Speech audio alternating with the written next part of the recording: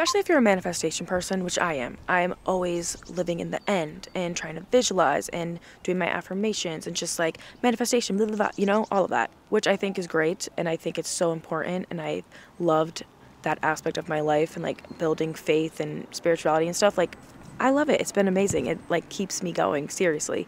But I think it's important to also face reality and to also let reality settle in. And when you're in a manifestation mindset at all times, it's really easy to forget what's currently happening. And when you forget what's currently happening, you can bypass and miss some of your accomplishments. And I definitely think I've done that, especially being in London. Like I told you, I was really depressed like months before this and just upset and not happy with where I was and what I was doing and feeling like I'm not making progress towards anything and whatever.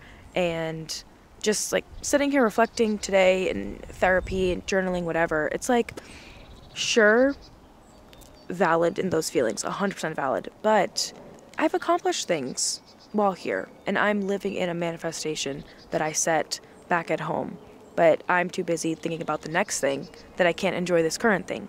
When it's like, reflect. Think about what you're currently doing. This time last year, I was doing manifestations to be a published writer. I used to look in the mirror and be like, I am a published writer. I'm a published writer. And I didn't know when it was going to happen, how it was going to happen.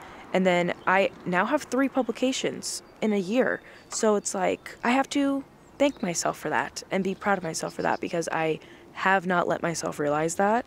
Like, while I've been upset because I'm here, I haven't acknowledged all the great that has come from being here. Just want to get that little tidbit, especially if you're a manifestation person, you like thinking about the future and thinking about the next thing.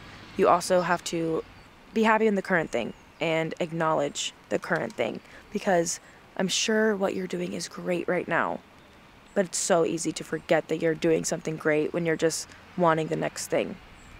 And it's okay to want more and see more for yourself, but it's also really important to be thankful and show gratitude and be proud of yourself for what you're currently doing and like give yourself shout outs every now and then. Like it's actually like blowing my mind that I forgot how big of a deal it was to be published. Like I think especially in a writing program you just forget because a lot of people are published or it's just kind of like a normal common thing that you forget that it's actually a pretty big deal. And like a year ago I wasn't published. A year ago this is exactly what I wanted, exactly where I wanted to be. Oh fuck, those people just scared the shit out of me. Whew. Okay, but I think you know what I'm saying.